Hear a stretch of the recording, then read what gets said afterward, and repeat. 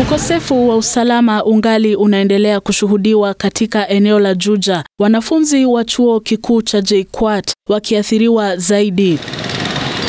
Wanafunzi hao wamekuwa wakilalamika kuwa kumekuwa na ongezeko la wahuni katika eneo hilo ambao wanalenga kuwavamia na kuwaibia wanafunzi, jambo ambalo hupindukia wanafunzi wengi kupoteza maisha yao. Kisa cha hivi karibuni kikiwa siku ya Jumanne ambapo mwanafunzi mmoja alivamiwa na kuuawa na watu wasiojulikana waliokuwa na nia ya kumuibia.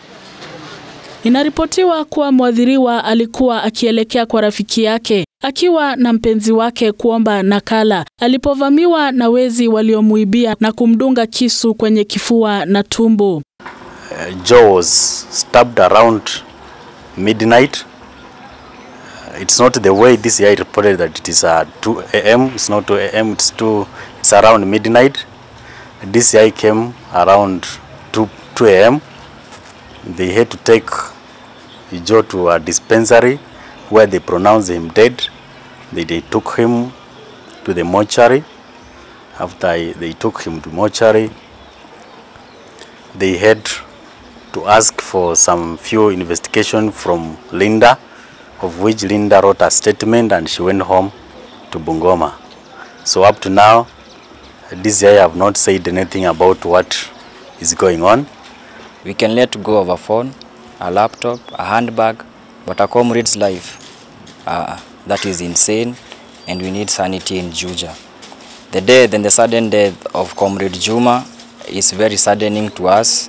It's a bitter pill to swallow and very disconsolate. Kifo cha mwanafunzi huyo aliyekuwa kwa mwaka wake wa 4 wa masomo kimewaghadhabisha wanafunzi ambao waliandamana moja kwa moja hadi kwenye ofisi ya kaunti ndogo ya Juja, kilio chao kikiwa cha haki kutendeka.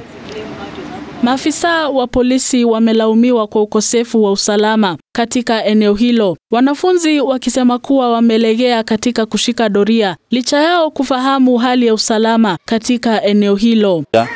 Every comrade is worried of his life and her life, and at this juncture is the time that we call upon the DCIO, together with the security management and the National Police Council, to intervene and ensure that the security of the students is addressed, and it's addressed for once and for all. I'm a lady. Sina security yangu hata kama ni saa 3 mchana, hata kama ni saa 2 asubuhi, sijui kama ninaweza toka na nifike penye naenda salama. So we need security, tunafaa tushughulikie kwa sababu hatukutoka nyumbani kukuja pa kuuliwa na kunyang'anywa vitu. Na it is so sad that mzazi anaweza pigia simu kuambia mtoto wake ameuliwa, akaenda kutafuta notes na alikuja shule kusoma. Mkuu wa idara ya upelelezi katika eneo la Juja, Richard Mwaura, amedhibitisha kisa hicho ambapo amesema kuwa watu 7 wametiwa mbaroni wakishukiwa kuhusika na mauaji hayo. Wawili wao aidha walibainika kuwa walihusika ambapo wanatarajiwa kufika kotini kujibu mashtaka ya mauaji siku ya Alhamisi. I've been in communication with the university. Our security team has been in communication with the university, the student leadership, and us.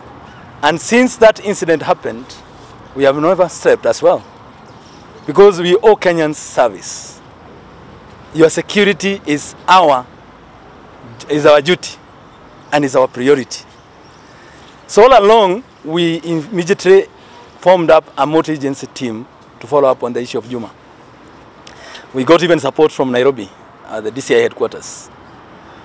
And we have been on the ground since then up to now. And this morning, the wee hours of this morning, we managed to arrest 7 suspects.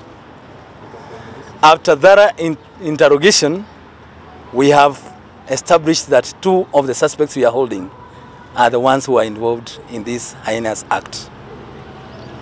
We are in the advanced stage of our investigation, and I can assure you and the public and the country in general that tomorrow morning the 2 will be facing charge before the Law Court. Wanafunzi hao sasa wanataka usalama kudumishwa katika eneo hilo. Lilian Kamau, runinga ya Ibru.